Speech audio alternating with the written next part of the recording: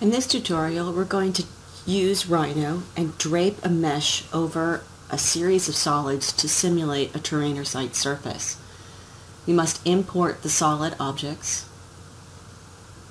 We'll navigate to them, and they are a DXF file out of AutoCAD. Import them. Ensure that your units are correct. They were drafted as feet in AutoCAD.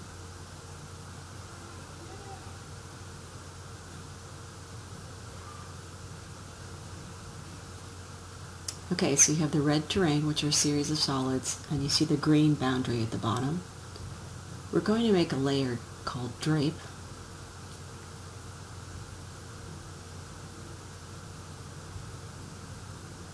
Now you notice I forget to make it active. So, command here is Drape. It's like we dropping a bed sheet over our terrain model. So there's a couple things to look at here. Number one, it's on the wrong layer. Number two, you can see how fine the mesh is and how it carefully and almost precisely conforms to the steps of our simple model. So we're going to save it here, and then we'll explore a few ways in which we can reduce the mesh so that it doesn't look as stair-steppy as the original pancake model. Alright, so we can select it. We go to Properties, and we can attempt to change the density. If I increase it, the number of mesh intervals and that increases, which doesn't help us. I can reduce it to 0, and this also doesn't have the desired effect. So the result here is that we're going to have to redo the drape, making sure that we change the interval of the mesh. So I'm going to repeat the command. Now turn off auto spacing and change the U and the V. So the U defined right now, that's how the way in which you can describe the mesh.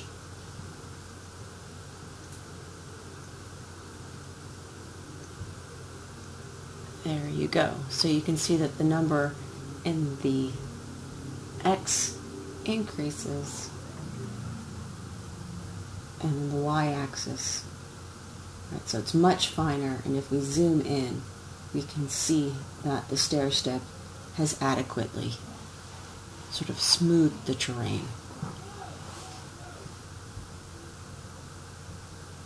Alright, so now we need to trim it to the size of the model. So that's why the site boundary. We're going to extrude that curve.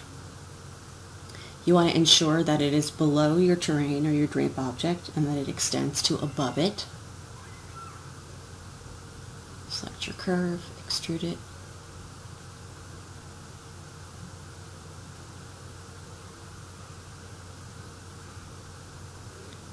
You can eyeball this.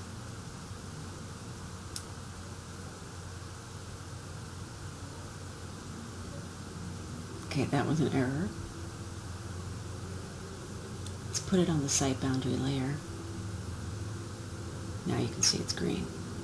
I'm going to deselect it. So the strategy here is to then trim the mesh by the extruded box. You can use a Boolean split, but the preferred option here is a mesh Boolean split. Activate the command, select the object to be trimmed, then select the cutting edge, and then voila.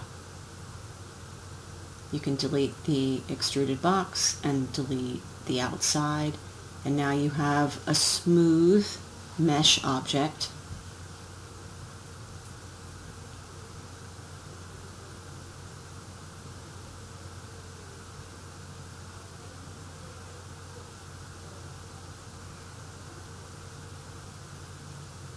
Okay, a little too smooth on the sides.